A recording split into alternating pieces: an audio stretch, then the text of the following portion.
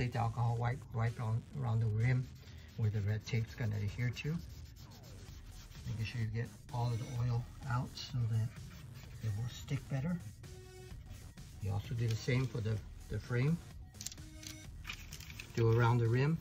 I've already removed the green little cutoff to the indentation that goes right where the license plate frame used to be. So I'll do that right now.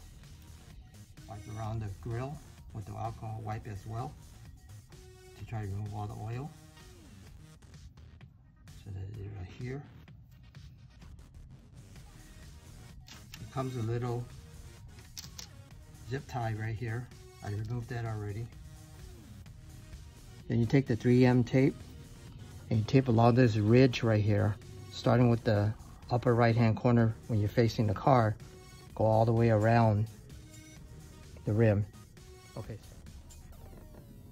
Okay, now that I got the red tape all around the ridge here mounted, I should be able to start trying to install the grill after I pull off the red second side adhesive.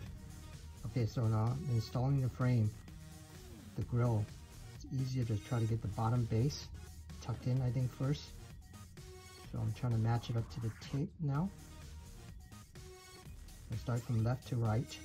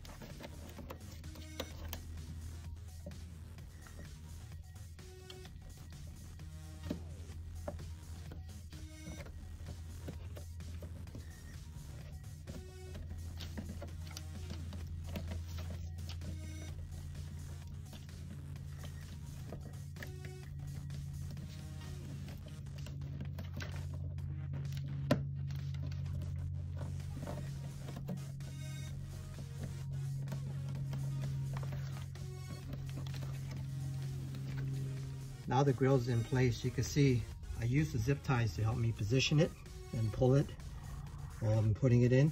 So you can see all around the edge, all tucked with the double stick tape. So the grill's all in place. I can remove the zip ties by gently pulling it out. These are temporary, just so that I can help position it while I'm putting it in. And that's pretty much it. It's done.